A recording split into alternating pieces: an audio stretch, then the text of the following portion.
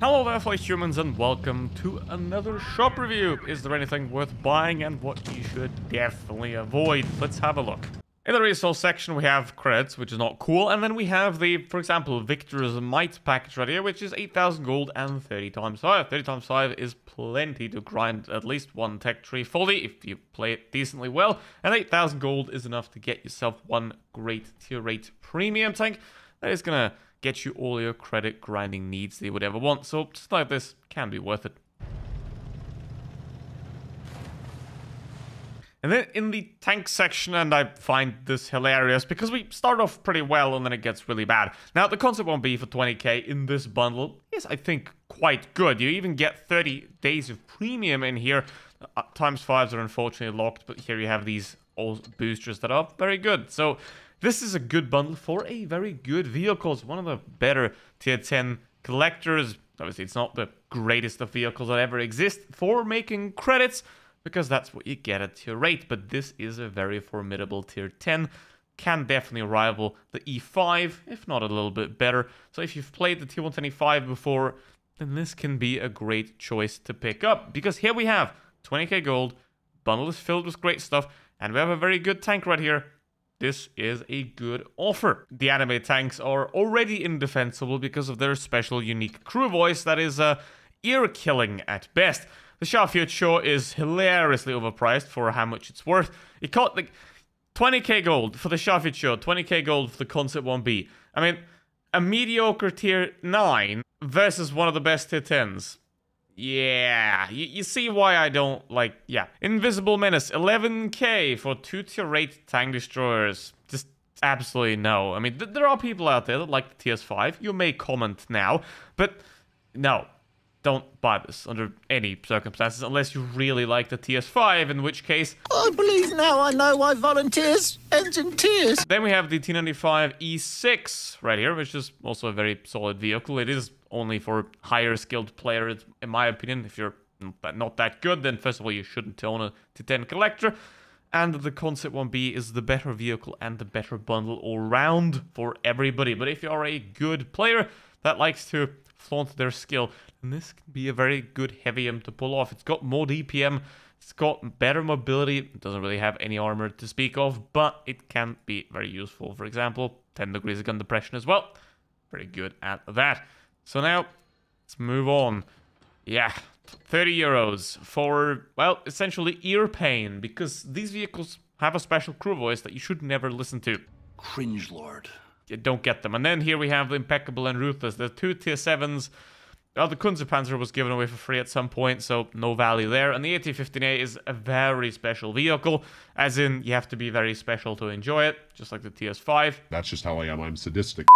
The vehicle is good at what it does, but you have to enjoy what it does to do well. It's just like the TS5. Like, they have certain merits that they're good at, but only a very small amount of the WoT Blitz player base is going to enjoy them. And unless you know that you're going to enjoy it, and you've already played, for example, the 183 tech tree, and you really liked the playstyle of an AT8 and an AT15, then this can be an addition for you. But otherwise, if you've never played a vehicle like that, then just stay away from it entirely. And obviously, we have the FCM here. And down here, don't forget to open your free containers and the Senlac. This is just hilarious. Like, this vehicle wasn't a terrible pay-to-win event a couple of months ago, and it was not good then, and now they put it in crates on its own, I guess trying to pretend that's a new vehicle when it is absolutely not. This is a terrible tank. Like, this is one of those vehicles that you chuck into the shop for 5,000-6,000 gold and hope that someone gets it, but here is it for crates. But as it goes for crates, well, I don't have control over your money. I can just say that if you spend your money on crates that aren't free, they're most likely, mathematically, going to lose Money. Buying crates is dumb. You choose what you do with that information. Speaking of dumb, I don't think I had to tell you that this is a bad idea. So let's move on very quickly to the next draw, the awesome draw, which has 51 stages. If you ever have a gambling addiction, then please don't do that in Blitz, because this is insane. Like, it's getting insane how many tiers there are. And there are multiple 1 gold stages here, stage 4, like 30, 36. There are multiple bait stages for 1 gold in here.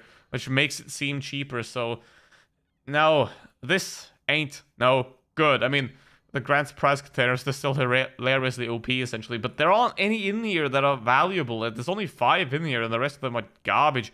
So, and there's even 5 animated avatar containers, which have a negative value, essentially.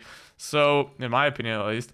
So, yeah. Then you have the premium pass. We got the keyhole, which you can sell for gold, which is kind of what it's worth. And, yeah, that's the same as always. You shouldn't ever do that. But you have the vaults in here that you can, once again, collect gold credits. So if you are a regular player, even though the battle passes are now slightly less valuable than they used to be at the start of the battle passes, they're still a good value if you play regularly, which means if you can fill level 60 and you can fill the vaults organically without playing extra just for the sake of the battle pass, then the premium pass is still going to be worth it. Because then you're going to get a lot of useful rewards in here. Obviously, you're also going to get a lot of camouflages that are camouflage, but you will get things like discounts, tank research certificates that can be very useful. The only thing really worth considering is the Concept 1B this week, and it is worth wider consideration because you get 20k for the whole bundle, which is pretty solid. It's cheaper than the Object 777 bundle, and I believe this is somewhat of a better vehicle for the playstyle that it has. Obviously, you can't directly compare them, but in terms of relative playstyle, I think this is a good vehicle nonetheless. So, what is lovely here is that the mediums, they're actually not going to the heavy side, so that actually helps everyone quite a lot. Now, this vehicle... oh, yeah, okay. Anyway, that just happened. So, this vehicle has quite a well-rounded personality, I'd say. Now, the biggest problem with it is the very long turret, which means that whenever you turn the turret, it can be very easily penned, but the front of the turret is essentially impenetrable if you face the enemy on directly. Is he insane? Yes. So, okay, we're gonna have to hold this guy, and hello, guys, we have, like, what the hell? Okay. What is going on in this game? Jesus. Okay. But yeah, we have 3000 DPM, 250 penetration. I personally use calibrated on this vehicle. I don't know why, but it has heat as a premium ammo, so you can get that extra penetration out of it for heavy tanks and can be quite useful. You only gain about 200 DPM from the gun rammer in this case, so not really that great. But yeah, you have 380 alpha damage, which is less than what the regular American heavies have at 400. But yeah, very good accuracy. You still got your 10 degrees of gun depression. Obviously, you can't win a gun depression fight against the absolute god of gun depression, which is the STB-1. And you can't really do much when the entirety of your team camps at the corner. But yeah, the mobility in this thing, it's not that great. It could be better. But it is a very well-rounded vehicle that is definitely worth a look. And now I'm going to have to probably die to the STB. And he can shoot the cupola. He has a ridiculous amount of gun depression.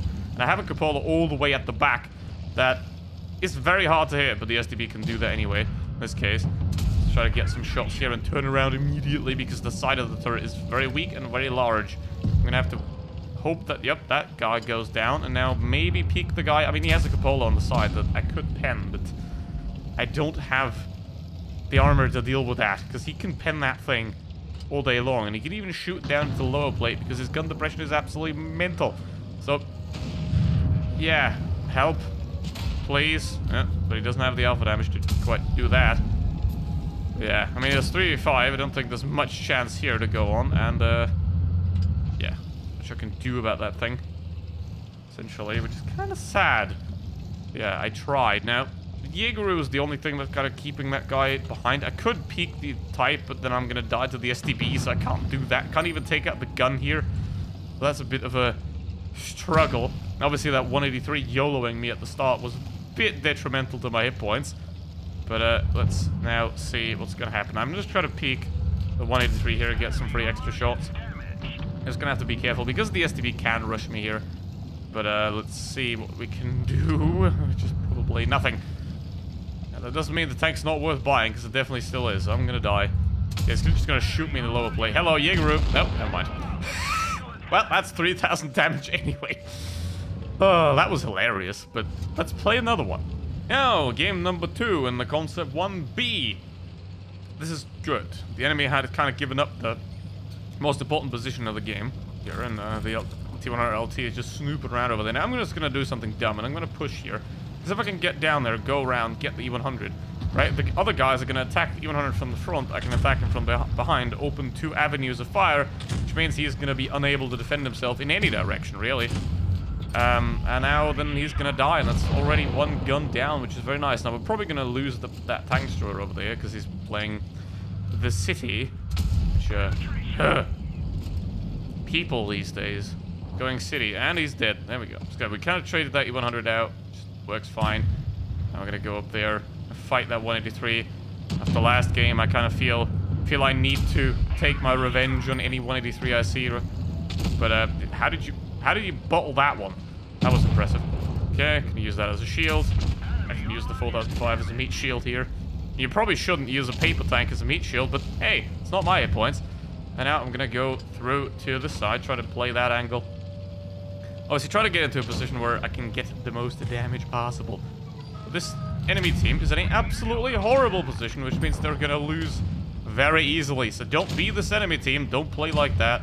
Actually, play the good side of the map, because then this won't happen to you. Alright, it's now only 3 guys left alive. It's very nice. Now, sometimes your team's too good to do high damage, but that doesn't really matter. Having fun, that matters. Let's see what we can do here. 6-2 is obviously not going to have a great time. Just going to face like him. He can still sort of pin me. Not quite, but if I get close enough, he can't pin me anymore. Like that. T100 is behind me now. He's very horny. He's going to try to run.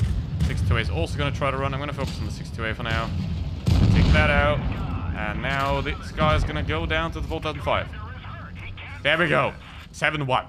2.5 minutes. Ain't that just a lovely game?